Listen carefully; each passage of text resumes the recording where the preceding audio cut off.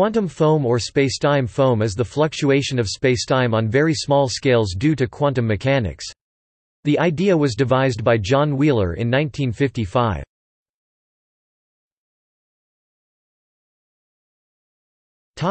Background.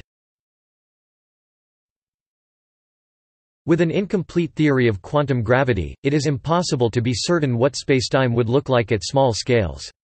However, there is no reason that spacetime needs to be fundamentally smooth. It is possible that instead, in a quantum theory of gravity, spacetime would consist of many small, ever-changing regions in which space and time are not definite, but fluctuate in a foam-like manner. Wheeler suggested that the Heisenberg uncertainty principle might imply that over sufficiently small distances and sufficiently brief intervals of time, the very geometry of spacetime fluctuates. These fluctuations could be large enough to cause significant departures from the smooth spacetime seen at macroscopic scales, giving spacetime a «foamy» character.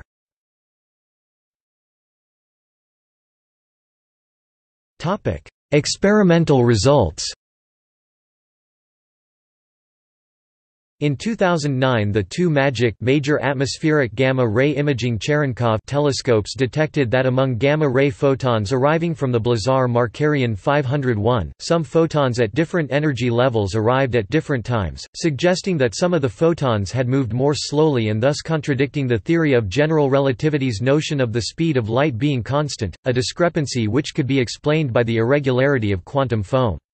More recent experiments were, however, unable to confirm the supposed variation on the speed of light due to graininess of space. Other experiments involving the polarization of light from distant gamma ray bursts have also produced contradictory results.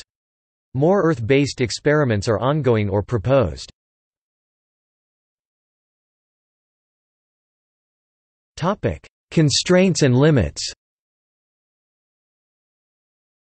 The large fluctuations characteristic of a spacetime foam would be expected to occur on a length scale on the order of the Planck length.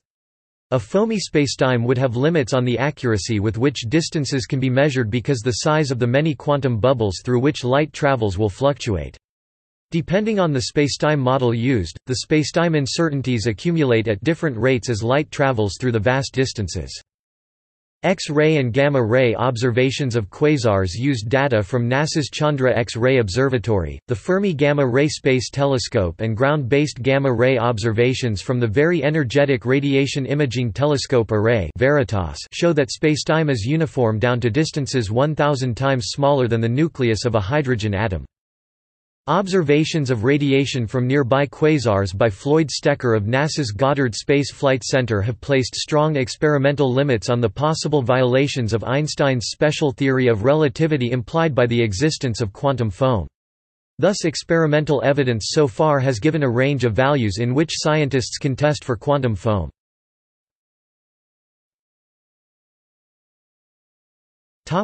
Random diffusion model. Chandra's X-ray detection of quasars at distances of billions of light-years rules out the model where photons diffuse randomly through spacetime foam, similar to a light diffusing by passing through the fog.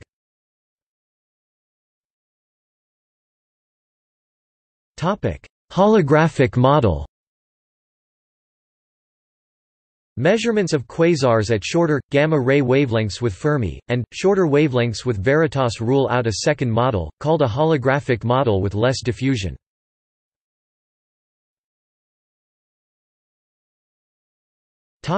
Relation to other theories. The vacuum fluctuations provide vacuum with a non-zero energy known as vacuum energy. Spin foam theory is a modern attempt to make Wheeler's idea quantitative.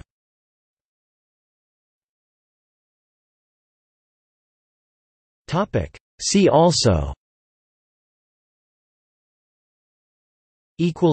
Notes